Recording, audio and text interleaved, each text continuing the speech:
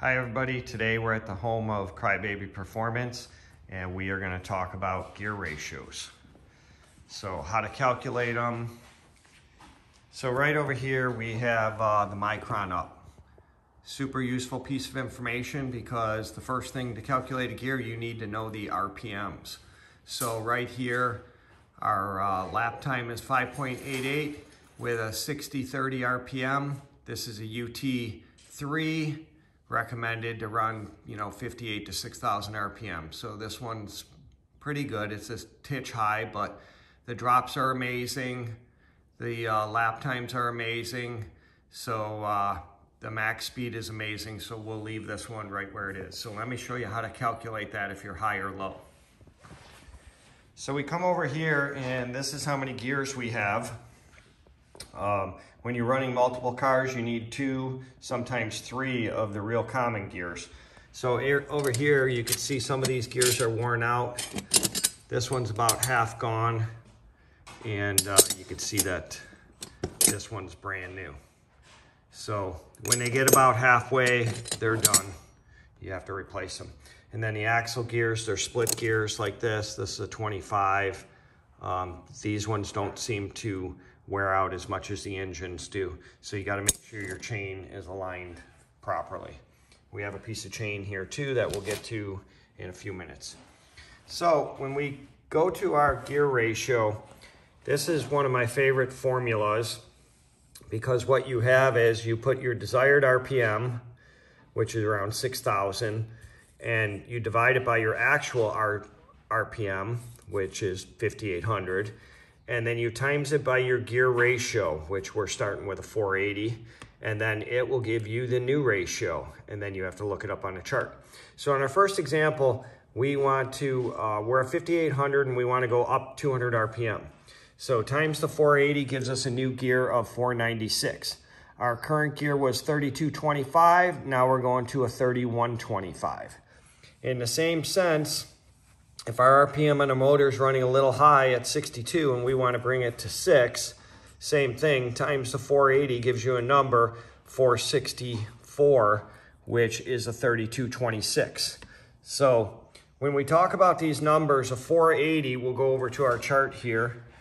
When we're looking for the 480, it's right there. It's a 3225. So we could also guess and go one axle gear over to a 26 or to a 27. So there's lots of numbers in the range that you can get to, but trying to calculate that number is the hard part rather than guessing. A lot of people say that the axle gear is worth one tooth up or down is worth 200 RPM. And a lot of people say that the engine one is worth 100 RPM, but we find that to be a little bit off. So we always calculate the gear. So for instance, on this one, we got a 3225 at a 480, and now we calculated it and we need a 496. So we're gonna go to 480 on our chart, which is right there, and then we're looking for a 496, okay, which 495 is right there. We may not find a 496. Or if we have to come all the way over here to get a 495, now we're changing both gears in the car. So you can find the ratio on the chart. It's just nice to be able to only change one gear instead of both of them on the car. So back over here in our other example, we're looking for a 464 from a 480. So we got a 480 right there. Right below it, we got 465. Doesn't have to be exact. If you're 1 point or 2 point off, it is not going to make that big of a difference.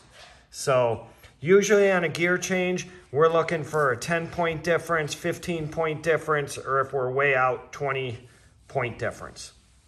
So here's some examples. This is from the Waterford track. These were our favorite gears. We tried all kinds of combinations. And for instance, Senior Honda right here, we liked 3832, which was 517. That was at 58 to 6,000 RPM for the UT2, UT3. The 160, we liked the 504 at 6,000 to 61. Animal, we never change this gear all year long. ran this all the time, this 479, 3830. Heavy World Formula, again, that RPM is 7,000, so we ran this 518, which is interesting because the 518 up here, we were running a 517. So a lot of times there's a lot of correlation. And then in the mod is the easiest one of all. It's always 607. 2424 equals 607. 2828 is 607. 2929 is 607. But actually on this chart, it's 614. So that's another thing we have to talk about. This is the Honda side of the chart. Okay, when you flip it over, you get the Briggs side of the chart, which there's that 607 running across from there. One thing I wish I would have learned in quarter midgets, I wish somebody told me this, so I'm telling you guys this right now. For your gear ratios, only use the Honda chart. Forget that the Briggs even exists. The gear ratio it's just a ratio. So if you know where you're going and you know where you want to be, it's just a ratio. By flipping it over and using the other chart, we've made a mistake and we've calculated the gear off the wrong side of the chart. By only using one side of the chart and one gear set, you can never make a mistake that way. The other thing is I crossed out all these numbers on the top because you can't even get those gears, so they shouldn't even be on the chart. So our focus is pretty much right there. And if you look at the numbers, they range from about, 450 to 550. Well, if you look, all our gears are in the, basically 500 range. So any track you go to, you can start with about a 500. The other thing is if you have these numbers from one track and you figure, hey, this is the gear that works at that track, if you add the points to the other ones or deduct the points from the other ones, you're going to be able to figure out your gears for the other car, and it's going to get you really close into the ballpark. So, like I said before, we chart everything out on a sheet like this.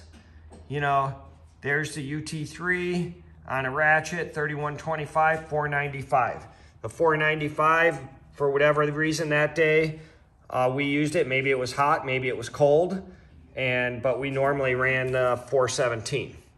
So again, this is the easiest way to calculate your gear ratio, and most people don't even know how to do this.